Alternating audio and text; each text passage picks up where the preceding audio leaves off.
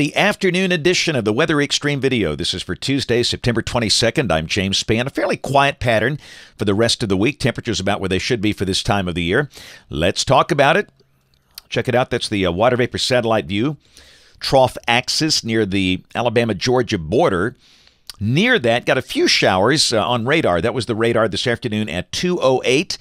You can see scattered showers from near Anniston down to Selma, moving southwest, but the northern and western part of the state totally rain-free.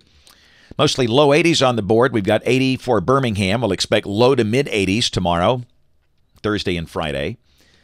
Convective outlook, just a marginal risk well up north. Maybe some thunder for southeast Alabama this evening, but no severe weather expected. And tomorrow, pretty quiet day around the nation. This is the rain for the next 5 days, valid through Sunday morning.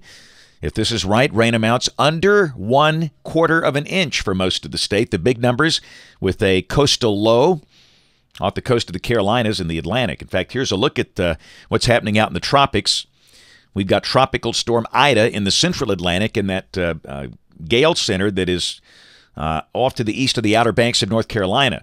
Unlikely this becomes a pure tropical system, but this thing will more than likely drift to the southwest toward the Carolina coast in coming days, very slowly, producing breezy and wet, unsettled conditions there. Got some modeling on that. That's Invest 97 now. And you can see most of the models drift this thing back over toward Charleston in about 2 or 3 days. And again, that continues drifting west, and we'll wait and see if that affects our weekend. And we'll take a look at specifics on that in just a minute. Deeper out in the tropics, that's the data on Ida from the Hurricane Center. It kind of meanders about far from land as a tropical storm for the next 5 days. The ensembles, most of the members just keep it out in the middle of nowhere. So let's take a look at modeling here. This is the GFS, the 12Z run, valid tomorrow at 1 o'clock local time at 500 millibars. We've got an upper low that's kind of on the Florida Panhandle coast, the polar jet well to the north, and down below that we have a surface low, that low that's off the coast of the Carolinas. But for us, I think the day should be mostly dry with mid-80s. Here's the high-res NAM at 4 o'clock, and it's pretty dry. So partly sunny, the chance of a shower very, very small. In fact, we probably leave it out. Thursday, we might mention the risk of a shower in a few spots, but obviously a shower should be pretty widely spaced. Mid-80s are likely. And then Friday, moisture begins to creep in here from the east, and we'll just have to see how that thing behaves. I think no doubt we have to mention scattered rain showers on Friday with a high around 80. Now, this for the weekend, you can see the polar jet again way up north. Winds aloft are light. Down below that, the moisture should be sufficient for scattered rain showers.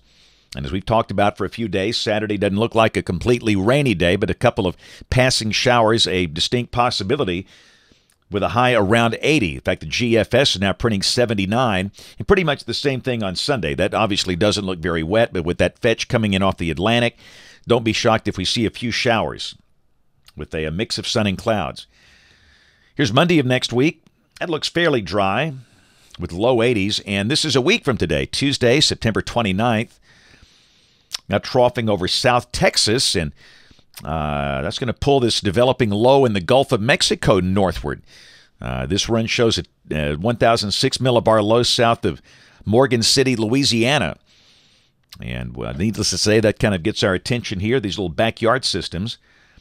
And the GFS is not the only global model that does this. The European, this is valid same day, or Wednesday of next week, middle of next week. Surface low in the middle of the Gulf.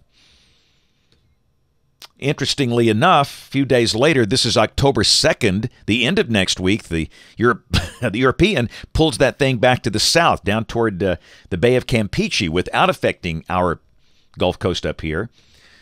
But on the other hand, the Canadian brings it up toward the mouth of the Mississippi River by the middle of next week. So as you would expect, we've got model madness, but evidence is fairly high. There could be a tropical type system forming in the Gulf late this weekend or early next week. Where it goes, intensity, all that, we just don't know yet. It'll be wild speculation, but nobody knows. But something we have to watch. Here's the end of the forecast, October 2nd.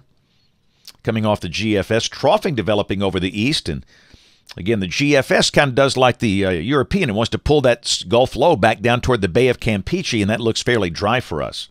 Temperatures for the next 15 days. Highs mostly low to mid-80s, lows mostly in the upper 50s and low 60s, but a nice downward trend as we get into October. That's it for the Weather Xtreme video today. We'll have notes in the blog. Next video here by 7 o'clock tomorrow morning. If you can't catch us this evening on the live stream or the television side, ABC 3340 News at 4, 5, 6, and 10. Thanks for watching. Have a great evening, and God bless.